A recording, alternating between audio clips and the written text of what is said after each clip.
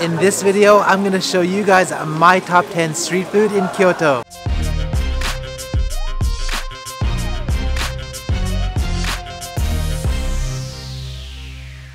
So I've been going around Kyoto for a few days now, and there's just so much street food that I want to introduce to you guys. Right now we're in Nishiki Market, but there's just so much more, so we're going to include this place and the surrounding area. I can't wait to show you guys all of this. If you guys want to know what videos I'm producing before these videos come out, definitely check out my Instagram page because I'm always uploading to my stories. Alright, let's get our food on!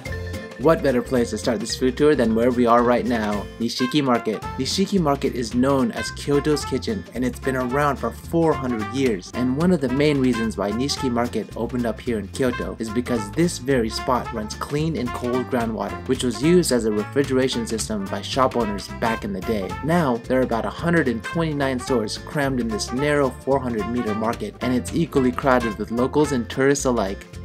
Number 1. Tako Tamago at Kai. So you can find this octopus and egg combo everywhere in Nishiki Market. But I'm throwing down at this popular furikake and specialty side dish shop, Kai. For this one, they have a tamago in this one.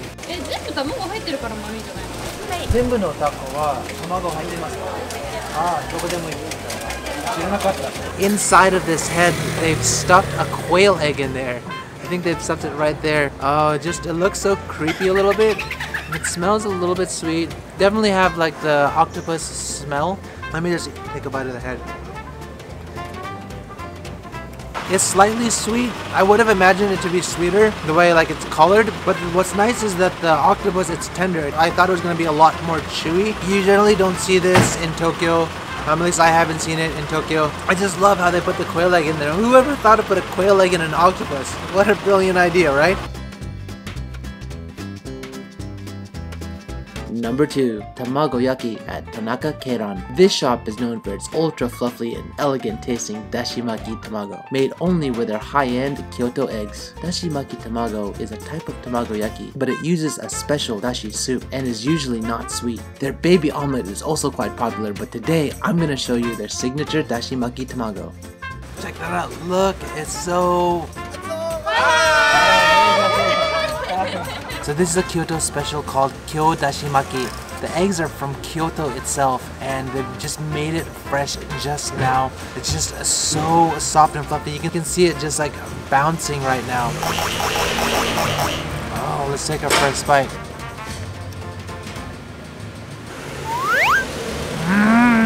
That's amazing. It's seasoned perfectly. It's like a hint of salt. Sometimes the tamagoyaki is like a little too sweet for my liking. This is perfectly seasoned, and it's so light. Like you can eat this all by yourself, no problem. But it's always better to share with someone. So, Michael, help me out. すごいお出汁の匂いする。いただきます。Odashi oishi. It's like seasoning is perfect as Paolo said. It's really soft. You know the one that you get, like tsukiji? It's like really hard. I mean like that one's as good as is, but this is super soft and nice. Number 3. Soy milk cream koroke at Kona Monja. Cream koroke. So this shop specializes in tofu, and they have just so many different like tofu renditions. They have soy milk donuts, yuba sashimi, and they even have soy milk soft cream. But as you guys know, I love fried food, and I had to go with their soy milk cream koroke. So usually what koroke is just fried mashed potatoes, but this, what they've done, is just cream. If you look really closely, they just have cream in there, so it's like a nice fried shell, and it's still warm to the touch. Oh, you can still see the steam coming off it. Oh, that is a taste of heaven. Nice and crispy outside shell. I don't know if you can see, there's like little brown little chunks in there. They actually have some arengi, some mushrooms in there, which is nice. It gives it kind of like a mushroom soup kind of taste, and it's delicious. It's so soft, I can barely hold it. I'm like smashing it and hold it normally. Itadakimasu. Oh. I like this. It's creamy inside. I don't know if I taste soy milk though, but it's so creamy. Knowing that it's healthy, eating fried food is always a plus.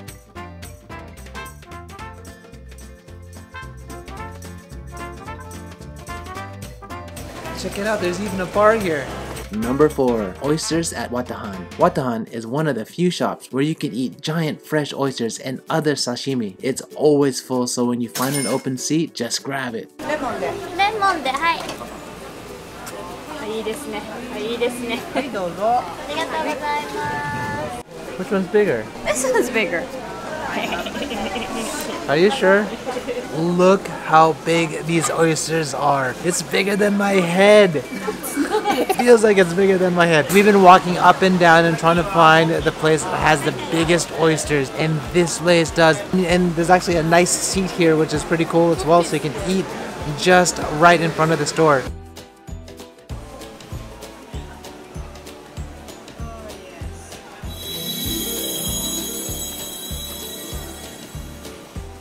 Wow, that is thick. That is insanely creamy. That's one of the creamiest oysters I've had. Look at the juices in there. Look at that. It's amazing. You don't get regular oysters. Like, I've been in the States and I've had oysters, but they're never this big. These are just so huge. It's like a meal in itself. What I love about this place is that you can just order all the sashimi just right here. Number 5. Fish cake at Marutsune Kamaboko. Marutsune is known for their amazing handmade fried fish cakes. I just get so Marge Simpson crunk just looking at the items on their menu. It's still hot. This is supposed to be a yuba skin, which is made out of tofu. It also is supposed to have ebi in it, which is shrimp. They just served it right now, so it's like still hot. It's like almost burning my hand. It's supposed to have urine in it, which is supposed to be a root. Let me just open that up. Oh, there you go. There you go. Look at that. So basically it's a fish cake and it has all these different ingredients. That's good. You can see how oily it is. My hands, you see my fingers are just straight up oil, but it's delicious. So the outer skin is a little bit like hard and crispy, but not so much. And then the inside is chewy like a normal fish cake should be. I like it because it's sweeter and fluffier than a lot of fish cakes that I've tried. You can definitely taste the umami in here. Like, there's a lot of flavor. It's amazing how much flavor that they've packed into this. Number 6. Grilled fish at Notoyo. Notoyo is a river fish specialty store dating back to 1912. They offer seasonal fish like this sweet fish original, but be prepared, it may not be for everyone. 一番卵入ってる子。ちょっとだけ冷めたから熱していこうか。あ、一匹。ちょっと熱していこうか。お願いします。ちょっと待ってよ。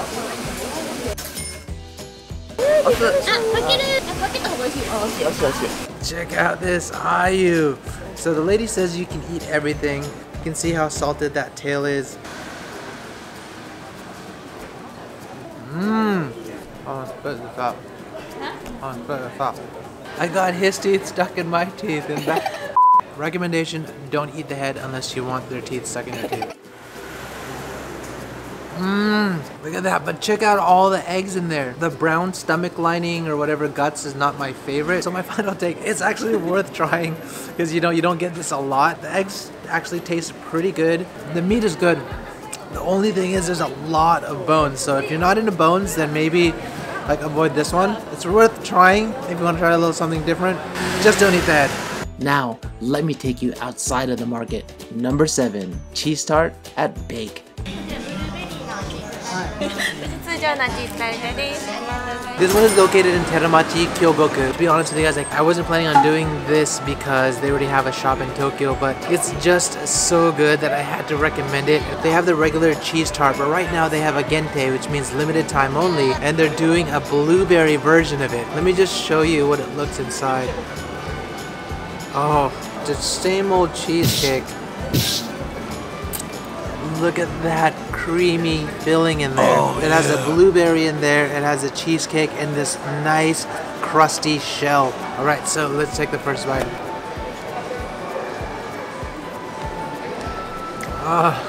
It's so delicious. Perfect creaminess. The shell itself is so crusty. It's like a hard cookie kind of crust. The soft portion here, almost like a pudding inside. It's that creamy. And the blueberry tart just goes well together. And then the hard, crunchy cookie shell. It is a winning combination. Plus, it's my second one today already. Number 8, Karaage from Umeshin. Yeah, but 僕は照り焼きね。あ、照り焼きか。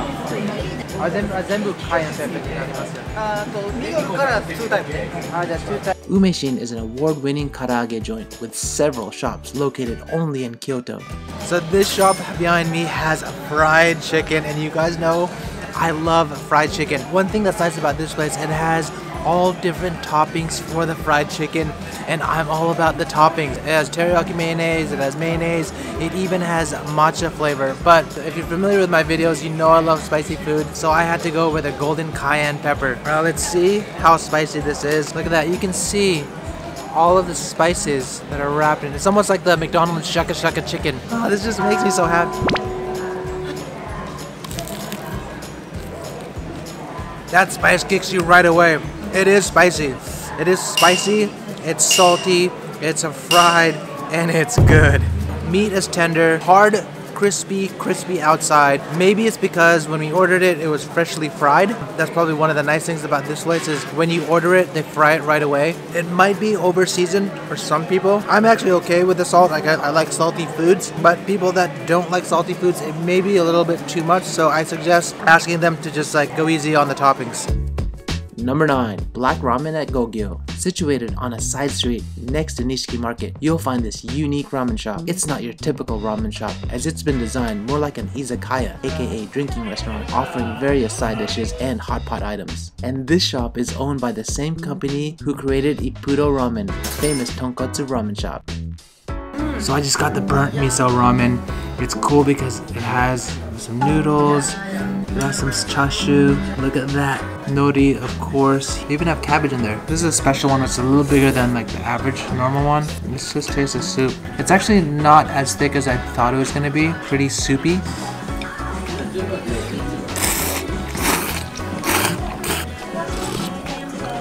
The noodles are thin. The noodles are like a little bit harder than normal. It has its own unique flavor in the broth, but you don't get any of the bitterness that you would think from burning it. It's quite delicious.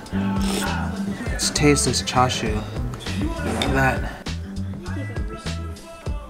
That chashu hits the spot. You can taste the burnt flavor in there. It's like it's been oven roasted. What I like about the soup, it has a lot of chopped onions in there. I'm all about that egg life. I love how they just give you 1.5 eggs. It's like, oh, not 2, just 1.5. I am digging this. And number 10, Melon Pan at Kofukudo. Had to finish off with this newly opened Melon Pan bread shop, tucked away on the sidewalk of the main street, Shijodori. Just walking by, you're instantly hit by the sweet smells of the freshly baked goods. Matcha? どっちが抹茶かバニラがよく言われてます。あ、そうだよ。この店、ここしかないですか？そうですね。ここしかない。めっちゃいい匂い。Check it out. Alright, look, we got Melon Pan in Kyoto. They just gave it to us and it's still warm, so it's melting the soft cream. They had matcha and vanilla, so went with vanilla because it's the one that's sold the most here. You can hear it, it's like still hard to the touch. You can see that they still have like the sugar crystals at the top. Not a lot like some Melon Pan that I've had before, but it still looks like they have some. Just gotta take a bite of this. Oh, that is a sugary shotgun to the dome. Oh, it feels like I'm eating like frosted flakes. Bread itself is so sugary and crunchy. This is insanely good. I love how crunchy and warm the Melon Pan is. When you bite in, you get this like hit of cold vanilla ice cream. It goes so well together. You can get the Melon Pan just by itself, but my recommendation is to get the vanilla ice cream with it. Oh man, I can't stop eating this. アイスほとんどないし。It smells so good.